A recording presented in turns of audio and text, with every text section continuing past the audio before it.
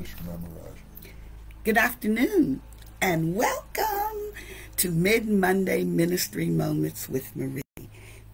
It's so glad to be with you and share this time with you for another session, another study. I welcome first-timers.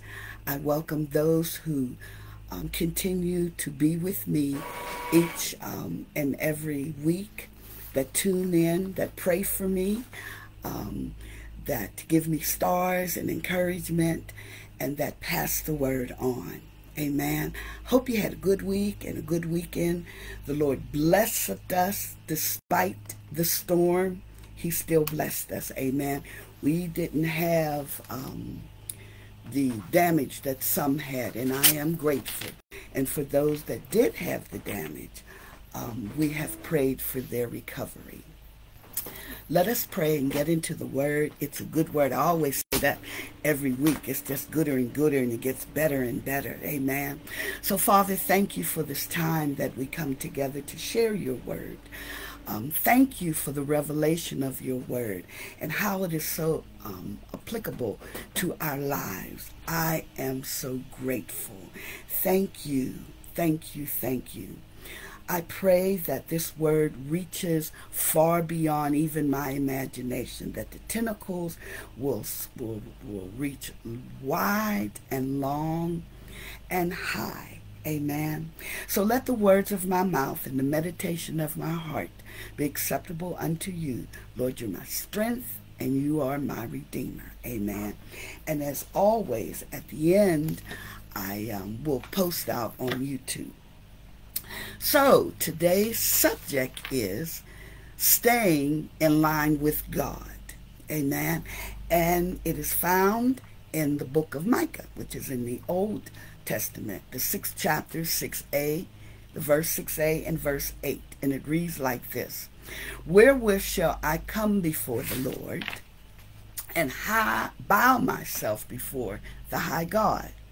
He has shown thee, O man, what is good, and what doeth the Lord require of thee, but to do justly and love mercy, and to walk humbly with thy God. Good stuff. So let's get into this study. Really, what is the book of Micah, the 6th chapter, the 6th verse A and the 8th verse, saying or asking? The answer is clear and crisp, with a single summary of what God expects from you and me and the believer, who are the believers. This particular passage of scripture refers to Micah's mandate, where God requires and wants to see these things activated within us. What three things specifically? Justice, kindness, and humility. We are to treat everyone justly, fairly, and respectfully. We are not to oppress or mistreat others. We are not to abuse the power over other people's property, their freedom of their lives. Amen. Just because we have the power, that doesn't give us the permission to do that. God orchestrated the life of Moses to become the deliverer for the Hebrew people who were held in slavery by Pharaoh and the Egyptians. And he proves the statement that I just said is true, because Pharaoh's belief was cold-hearted, it was prideful, it was authoritative. There were acts of executions causing grief and hurt and hostility. And he embodied, Pharaoh did, everything that God hates in a man. That's what he embodied. And because of that, because they were God's people, he sent the deliverer into Egypt to bring his people out.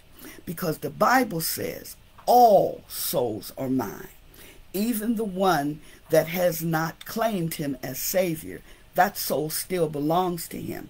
It's just that if he doesn't repent, then he will be lost, he or she. So let's look at kindness. Kindness extends one's goodness to help the poor, the hurting, and the downtrodden. The Bible says that real ministry is not a fanfare. It's not the lights, camera, and action. But it's when we help the poor, when we help the children who are fatherless, when we go and we help the widows, the ones that are in prison, the ones that are downtrodden, the ones that may never reciprocate back to you what you're able to do for them. The Bible says, now that's real ministry. Amen. So let's remember the Good Samaritan who helped a stranger who was described as a traveler who had been beaten and robbed by thieves. So there's nothing new under heaven. What is happening now happened then. And these people that beat him and robbed him left him half dead. They had no conscience. They didn't care. You got it, I want it, and I'm going to take it. Now the priest, man of God. I'm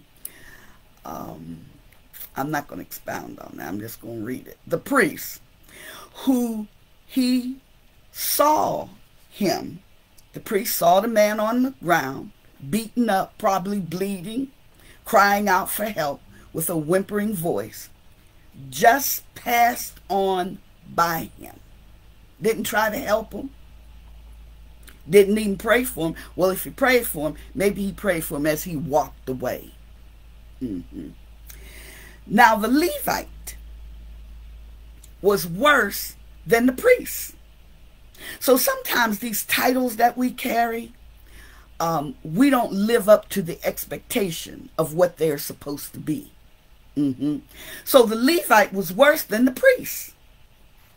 He looked on the beaten man. So he was in his proximity. He was close to him. He could see he was in pain. He was beaten. He was ailing. He was crying out for help. He passed by him, but he crossed over on the other side of the street. I guess he felt no one saw him. But God sits high and he looks low. He sees everything. Now, there was a certain kind of Samaritan. He was kind and he was different. He was a Samaritan. And when we look at history, the Samaritans were looked down on.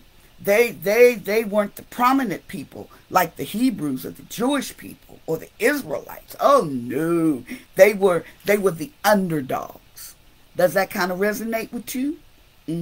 But sometimes it's that underdog that has the compassionate heart that Christ has, who had compassion on this wounded man. He's the one that had the compassion. So what did he do? Well, let's look at what he did. He bound up his wounds. Whatever he had, a handkerchief, tore part of his robe off, but whatever it was, first he stopped the bleeding. Amen. Because as long as this man was bleeding, he was losing life. So he stopped the bleeding.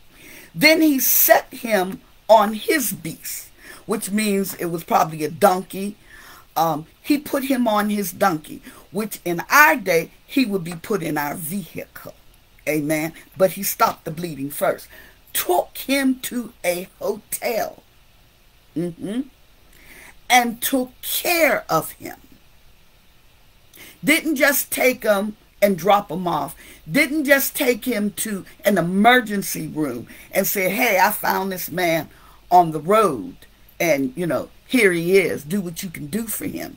Because sometimes, not all the time, but sometimes there are cases where people are dropped off and, they help them, but they don't get the care and the compassion that they need. Why? First of all, do you have insurance? So this Samaritan was his insurance. Continues. it says, upon the Samaritan's departure, he was on an assignment to go somewhere else. But he took the time to stop and help this stranger. He asked the people at the hotel, would you please take care of him until I return? So if he needs breakfast or lunch or dinner, or if he needs Band-Aids or some salve or whatever, if you will comply with that, then when I return, I will pay the bill. Oh, my goodness. I mean, I had to search myself. Amen. Because he really went out of his way to be generous, to be kind. He displayed mercy. Amen. And he became justice for this man. Maybe you were beat up and mistreated for whatever the cause, but I'm here now. Look, can you see the attributes and characteristics of God in this story? He said, I'll pay the bill, and whatever else is owed on the bill, I'll make sure I pay it in full when I return. Amen. And so that gave those people at the hotel, to me, it softened them to want to take care of him, to address his needs, and not, well, I don't know if we're going to get the money or not. He didn't leave no credit card on file. But he told them his word was his bond. Amen. Ephesians 4:32 says it like this. And be kind one to another, tender-hearted, forgiving one another, even as God, for Christ's sake, has forgiven you. Colossians 3:12 speaks on this matter. It says, put on, therefore, put it on, carry it, hold it, as the elect of God. This is what we should be carrying. This should be our mantle. This is who we should be. Holy and beloved, bowels of mercy, kindness, humbleness of mind, meekness, and long-suffering. I tell you, this is not just a study of scriptures and stories, but this is a reflection, whether you have a title or not. But if you are in the kingdom, if you are a believer, these are the mandates that God requires. Amen. The third requirement is humility. And humility is when you become humble. And I'll tell you something. Humility is not just an overnight process. We say we're humble, or we have compassion for our brothers or sisters, especially when commercials come on the TV and they show the little kids starving, or the animals of dogs and things, the owners just left them outside in the snow or whatever. But humility is action. It's what we do as well, and not just what we see and that it affects us, or what we say, but it is what we do. So we are required to walk humbly first with God. That's where it starts. And because we're born in sin and shaped in iniquity, it takes time to become humble, to totally submerge and submit yourself to God. And don't let us have a job in the secular world that carries prestige and power. What did when the rich man, he asked God, Jesus, how can I get this salvation you talking about? He said, sell everything you have and give it to the poor, and then follow me, because he was bragging. Well, I give to the poor, and and I do this and I do that. He said, yeah, but I need you humble. And so the humility starts with me. You sell all that stuff and then follow me. So we're to walk humbly with God. So what does that look like? Walking humbly with God. First of all, it's not about me. Because being about me denotes pride. And, at first, it took me a long time to kind of really ration that. Well, how can it be about pride? I mean, I want to be good to myself. And, we think about self all the time. I'm living my best life. I'm doing what's good. I'm in Christ now, and I'm highly blessed and favored, and it's all about me. But what about somebody else? What about those who don't have what you have? And we're always going to be blessed. The Bible said, he said, if you just walk up right before me and do what I ask you to do, I will withhold no good thing from you. So we're always going to be blessed. We don't have to brag on the blessings. We just have to be the blessing. Amen? And then share the blessing. So it's not about me. It's all about Jesus. What is the 66 books about? Jesus.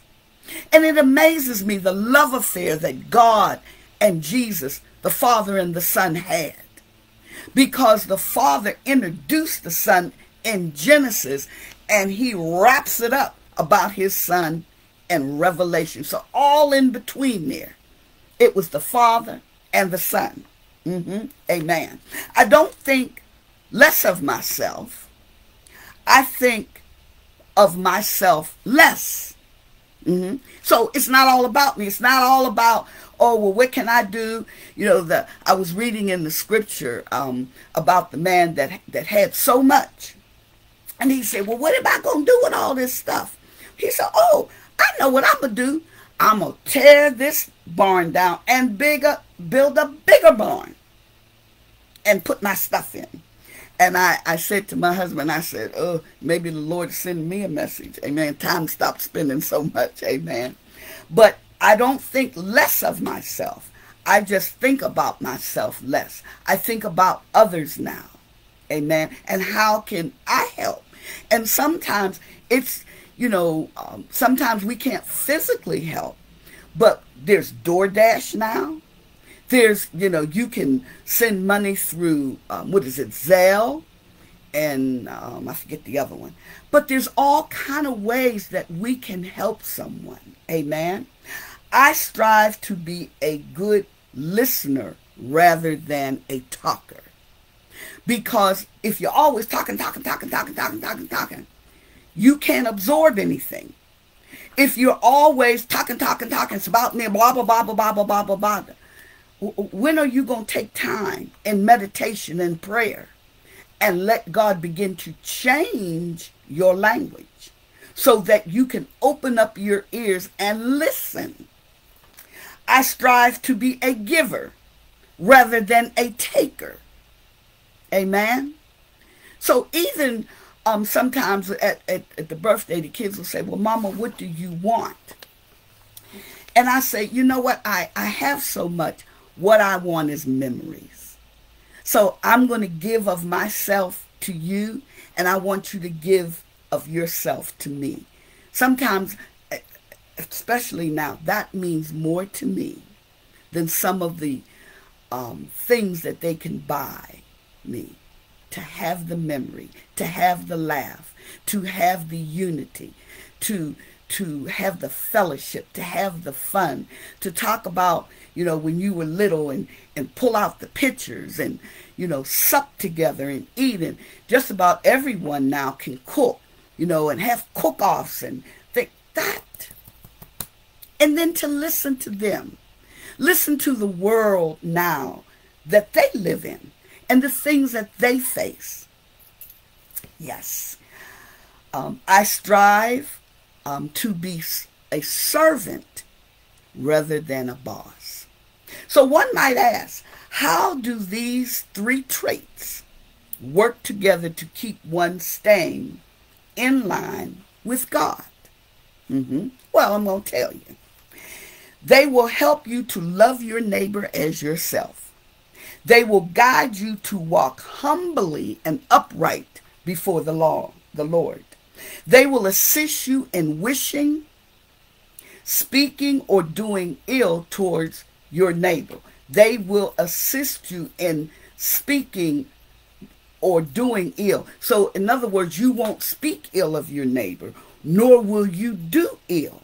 Because if you're practicing kindness and humility and justice, you're not going to want to hurt that other person. Amen. They will guide you to seek justice over wrong, even if you stand alone. And sometimes we do. My father used to always say, if you don't stand for something, you will fall for anything. And he said, and if you're standing and you're proven wrong, then change your position. Amen. We have the ability to do that. But don't, if it's wrong, don't just go along with it. Amen. And sometimes we get in trouble with our children. We get in trouble with our spouse or people who are close because we don't agree with that position. Amen. But if it's right, it's just right. If the Bible says it's right, I will stand on it. I'm going to still love you, treat you good, but I stand for right. They will undergird you to love the unlovable. When you execute that, the humility and the justice and the meekness and the kindness, you will be able to love the unlovable. And that doesn't just come overnight. That comes with your walk with Christ. Amen. They will work harmoniously with decisions to seek right above wrong, forgiving others who trespass against you. And that's a whole mouthful, but you got to be anchored in him to actually forgive those who maliciously hurt you. They're out on the prowl to do you wrong. Hey, ask me how I know. Amen. Took me a while to get there, but I'm here now. These three traits, justice, kindness, and humility, elevates a heart of love. That's what it does. That part of the heart that has not totally submitted to God's will, it will get in there, flesh out the old, and put in the new. Amen. When we dutifully, that means continuously, not do it today and forget about it tomorrow and next week and down the line. But when we dutifully operate as the word instructs us, we can ask what we will, and the Lord will grant our requests. Why? Because you in his will. You have right standing with him. Amen. And you're not going to ask for something crazy. What would it be me asking for a Bentley? I go to the supermarket and not only would there not be a car, but if I had a driver, they'd take the driver too. Amen. Praise the Lord. He will give us the good of the land. So it doesn't matter about, the farmers had a bad year and the forest, all the trees burned down. We ain't going to get all that paper and, so forth. It doesn't matter. Wherever the land is good, and there's a whole lot of land in this world, we're going to reap from the good of the land. He will make our enemies our footsteps. He will rebuke the devourer for our names, for his name's sake. For our name's sake. He will hear us when we call and answer by and by. Amen. There was a song that says we need to have a little talk with Jesus. He will hear our humble cries and answer by and by. Now, these three traits will delight and satisfy God. And when God is satisfied, the Son is satisfied, the Holy Ghost is satisfied, and we are blessed. Amen. Now, if for some reason or another, you don't have sure footing on your actions, you haven't reached this pinnacle yet of these three mandates that Micah talks about. Proverbs 3, 5, and 6 has a declaration or a resource that we can use. And it says, trust in the Lord with all your heart and lean not to your own understanding, and in all your ways acknowledge him, and he shall direct thy paths. So let's close this out. And I was just amazed when I got this revelation. So let's close it out. These are experiences we encounter that reveal significant principles. There are life experiences that we encounter that they reveal significant principles that can be applied to different life situations. I am reminded of one such experience in my life. I received this when I was in meditation with the Lord one afternoon.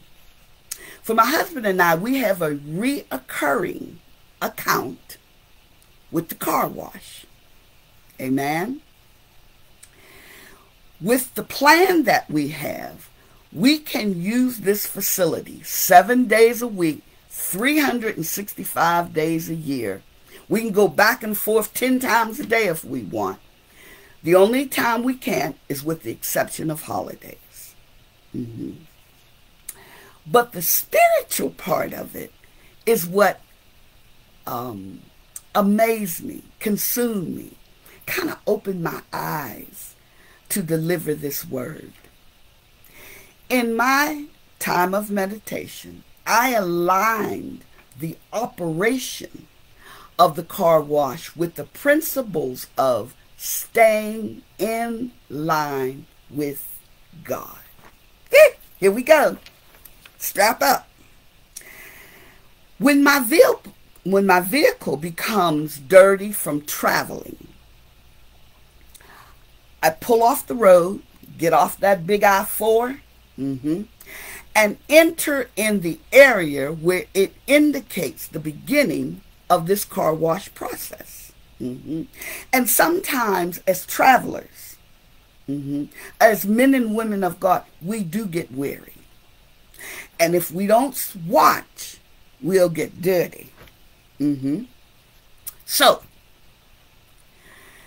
there is a line once you pull off and you get ready to enter in to where the process will occur. There is a line on the ground that leads up to the opening of the car wash, guiding the driver or the believer that will take the vehicle to the entrance needed to get the wheels on the right track. Because see, you just can't come to him any old kind of way. Amen. There is a way that we approach him. We don't come pridefully or look what I've done or da-da-da or dee-dee-dee. But there is a certain way you got to line up before you can enter into that throne room.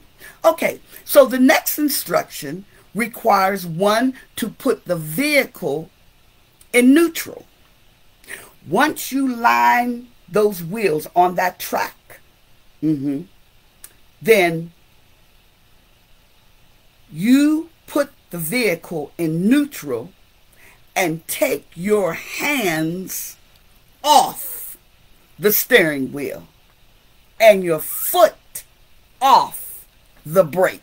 Yeah, because see, he's getting ready to do something. We're not in control when he cleanses us. We're the recipients of it. Amen? Oh, I could preach this thing. As the track moves the body of the vehicle through the process, the first order is the cleansing process. Hey! You can't go to him being dirty.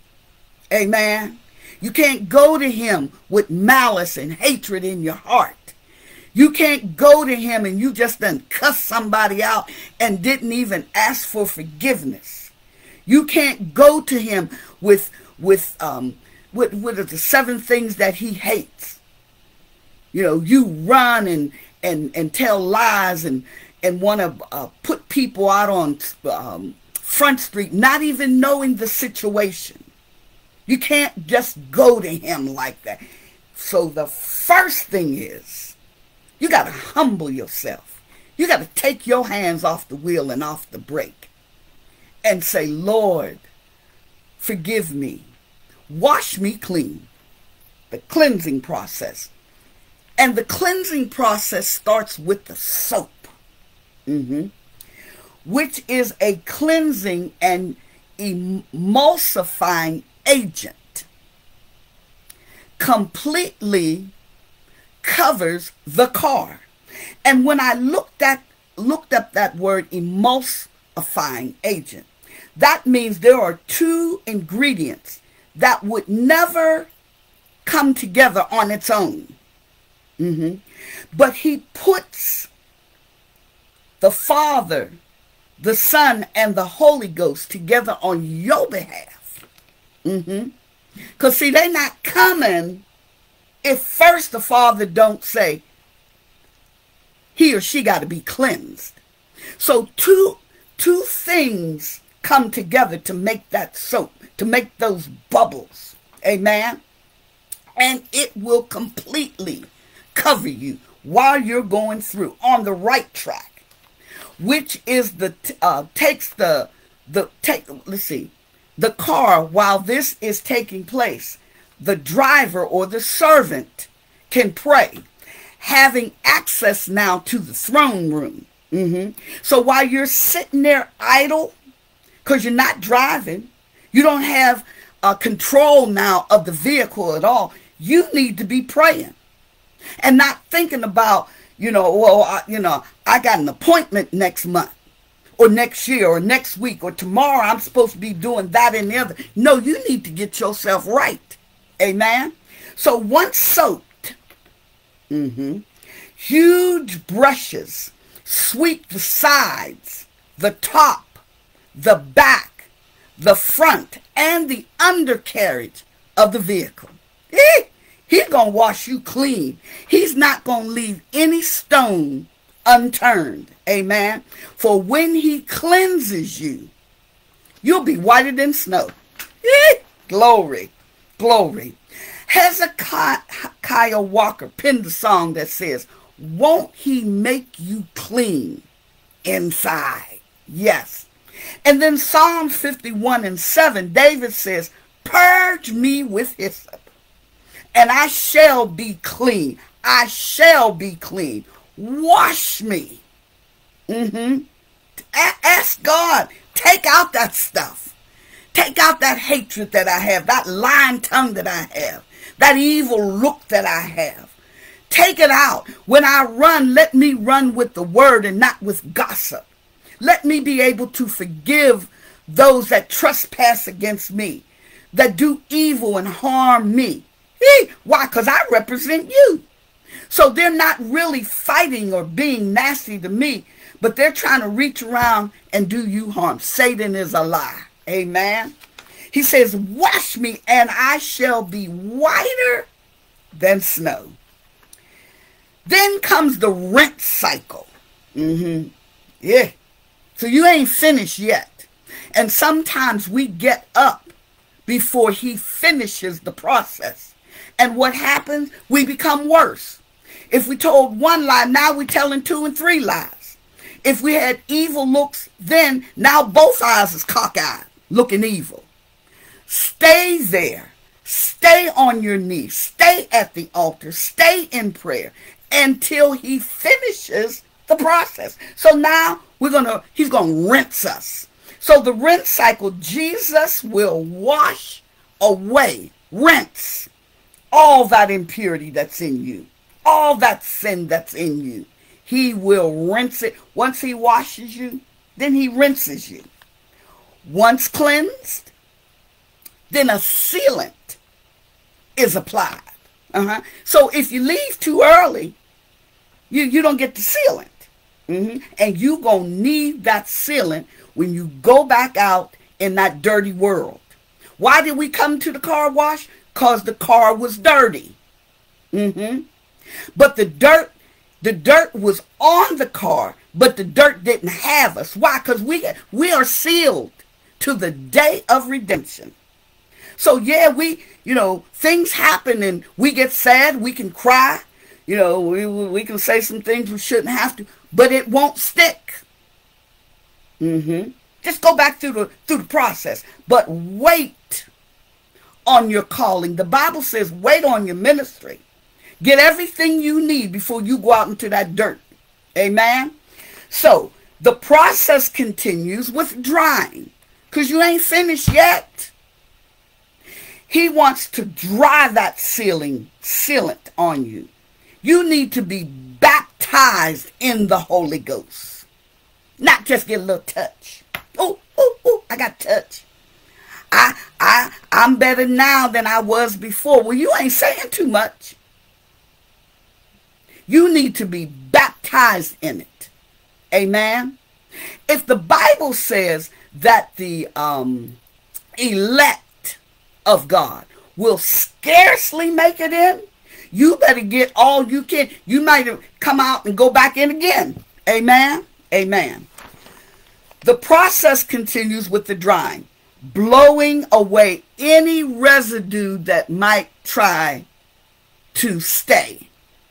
And when the car goes through, there's a groove where the windshield wiper is, and sometimes a leaf, especially if it's a baby leaf, with all that process, it'll get wedged in there.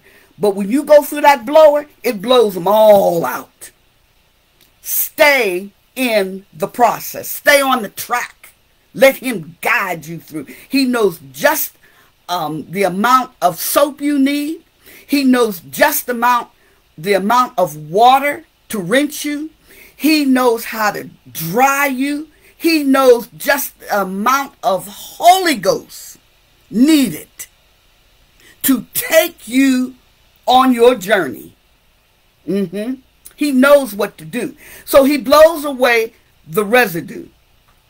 So coming back, because the Bible says he's coming back for a church without a spot or wrinkle. So if you leave before he blows you dry after the sealant, then you got a wrinkle. You got a spot. So when the bridegroom comes, I sure hope you got that oil. And don't ask me for none of mine. Amen. Praise the Lord. At the end, when you get to the end of the process, a yellow light will appear. And it says pause. So I looked up, I said, in scripture, what does yellow mean? Well, to my surprise, yellow represents the presence of God. He said, well, where's that found? Deuteronomy 4:24. And the purification through fire. Where is that found? Well, 1 Peter 1:7. So when you go through that whole process, You have the presence of God. You ever hear people testify and say, maybe when in their former life they frequent clubs or what, and if you go in one and the people say, well, what you doing in here? You don't belong in here. Why? Because there is a certain glow you have. The Bible said we are light. His light shines through us.